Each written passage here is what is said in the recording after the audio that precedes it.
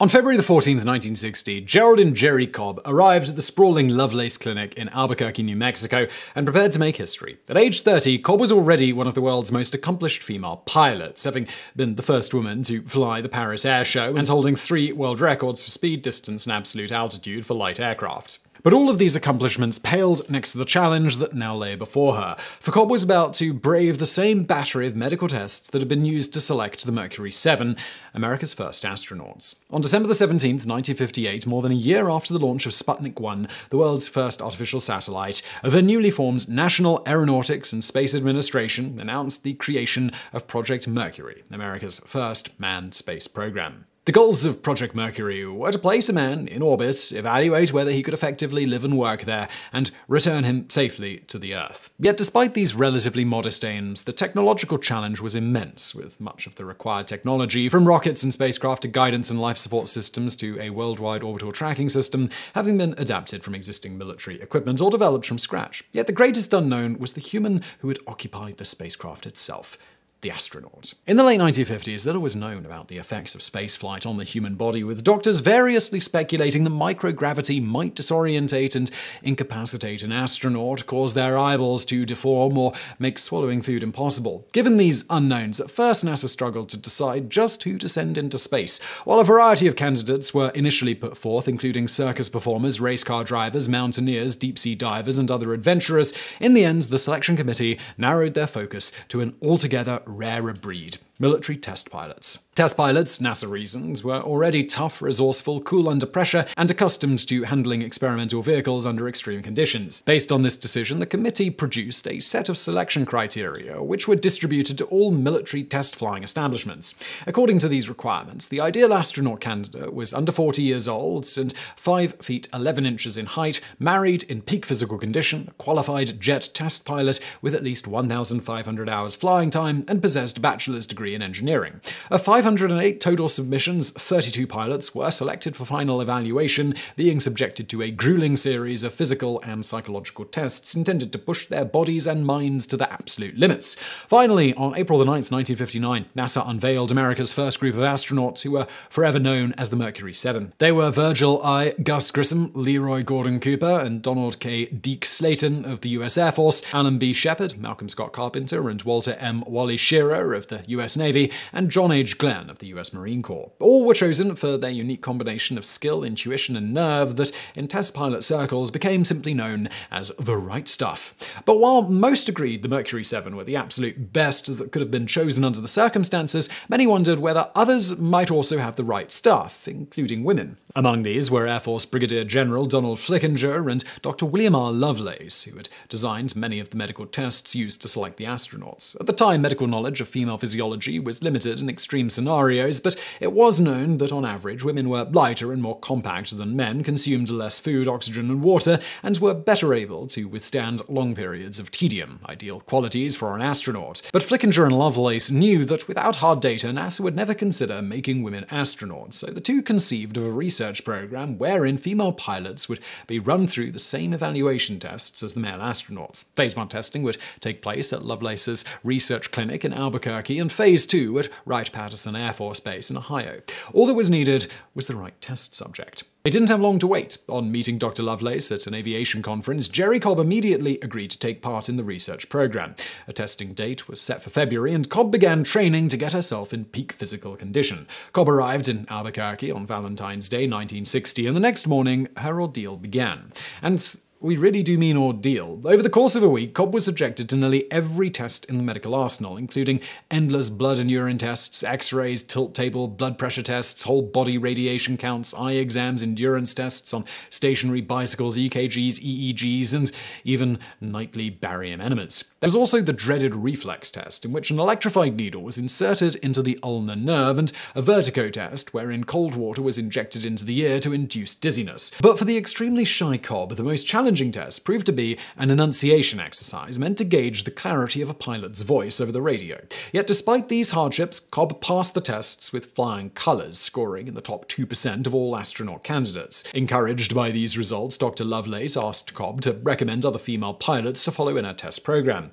Poring through the records of the FAA and the 99s, the Women's Aviation Association, Cobb slowly pieced together a list of 24 candidates. And in August 1960, Dr. Lovelace announced the results of the preliminary tests at an aeromedical conference in Stockholm, thrusting Jerrie Cobb into the media spotlight. Despite her shyness, Cobb used her newfound fame to advocate for the inclusion of women in the US spaceflight program, arguing, "The race for space will not be a short one nor an easy one, but it is one in which we must all participate. Out us go forward then, there is space for women." Her campaigning grew even more intense in the wake of Soviet cosmonaut Yuri Gagarin becoming the first man in space on April 12, 1961, with Cobb stating, "Russia may have put the first man in orbit, but the United States can now put the first woman in space, and here's one who'd like to be riding that Redstone rocket tomorrow." Meanwhile, female pilots from around the country began arriving at the Lovelace Clinic to begin their testing. Of the initial 24 women Cobb had invited, 6 had declined for various reasons. The project also gained an extra candidate not originally on Cobb's list. Upon reading an article in Life magazine about Jerrie Cobb's tests, 21-year-old Mary Wallace, Wally Funk, a flight instructor from Taos, New Mexico, called the Lovelace Clinic and volunteered for the testing program. With nearly 3,000 flight hours under her belt, she was immediately accepted. Funk proved to be among the most determined of the female astronauts candidates. On learning that the stationary bike endurance record was 10 minutes, Funk pedaled for 11 before collapsing from exhaustion.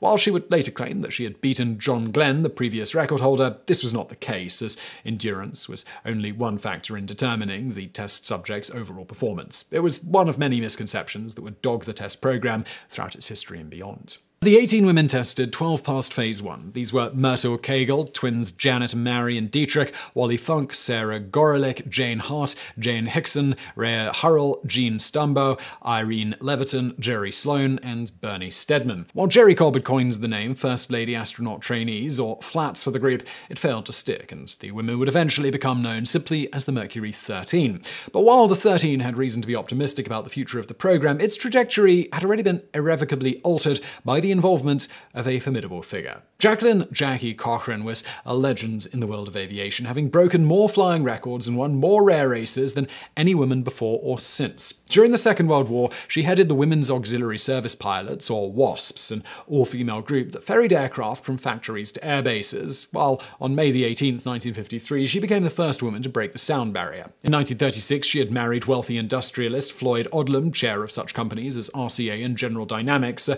union which granted her considerable political power. Though her accomplishments did much to advance the cause of women in aviation, Cochran was singularly disinterested in the issues of other women, opening doors simply so that she could be the first to walk through them. According to Glennis Yeager, wife of legendary test pilot Chuck Yeager, Jackie would get annoyed if any women's groups invited her to talk. "What do I have in common with a bunch of damn housewives?" she'd say. On learning of the FLATS program in August 1960, Cochran immediately contacted Dr. Lovelace and offered to lend her support and over $18,000, $157,000 today, of her husband's money into the project.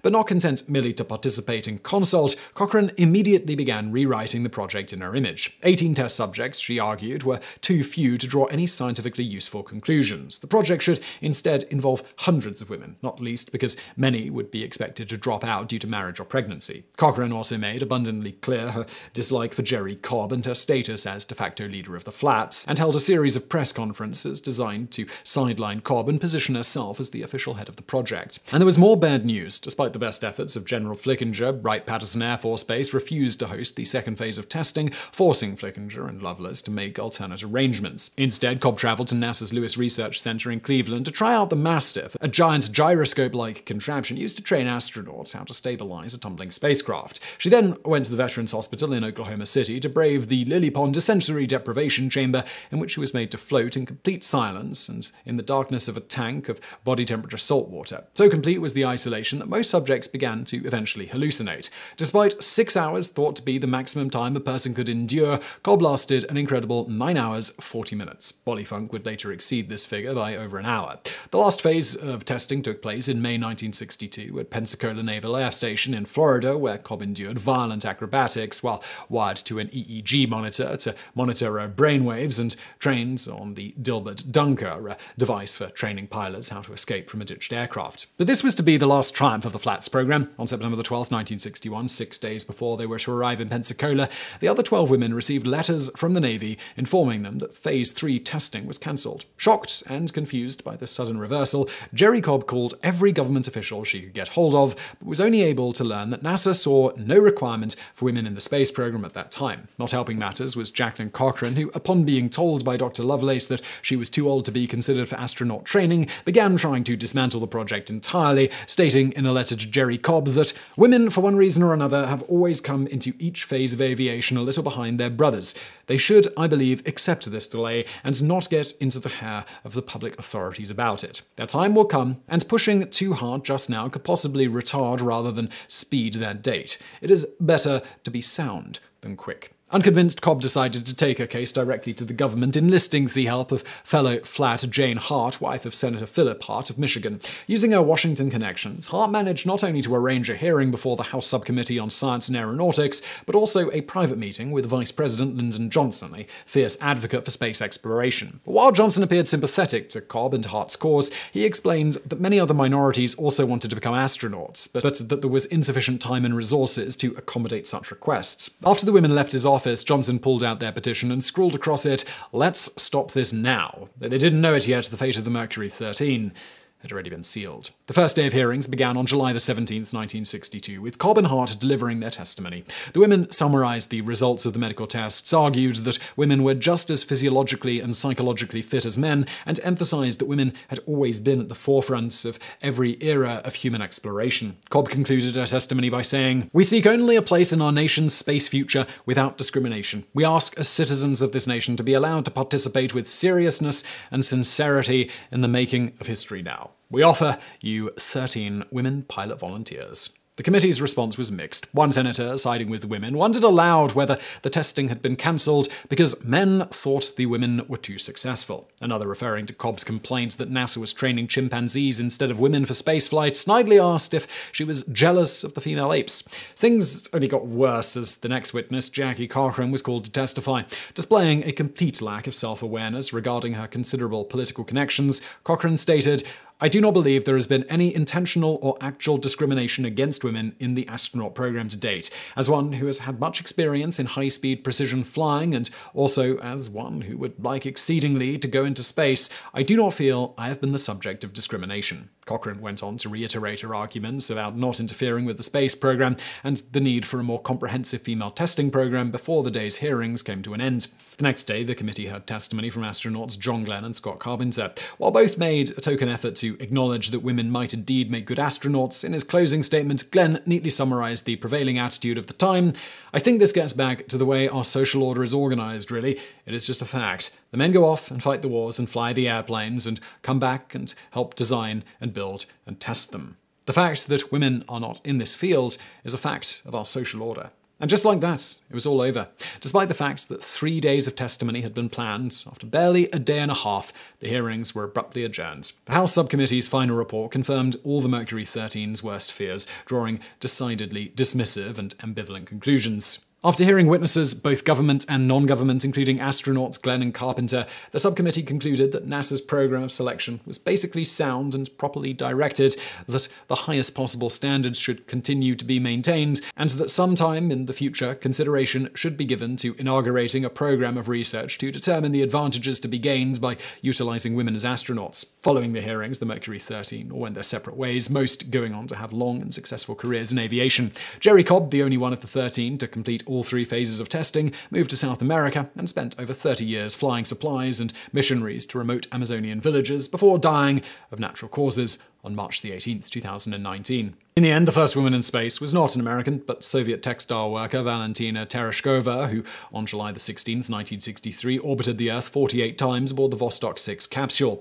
However, the mission was largely a propaganda exercise. As the capsule was fully automated, Tereshkova was not required to possess any piloting skills, unlike the American astronauts or the Mercury 13. A woman would not fly into space again until 1982, when cosmonaut Svetlana Savitskaya launched aboard a Soyuz T-7. She was followed a year later by the first American female astronaut, astronaut, Sally Ride. Over the years, a number of myths have grown up around the Mercury 13, including that they were part of an official NASA program and were denied the chance to fly in space purely out of sexism. In fact, the FLATS program was an entirely private venture, unaffiliated with NASA, and even if the 13 had been men, they would still have not passed NASA selection criteria, as none were military test pilots or had ever flown a jet.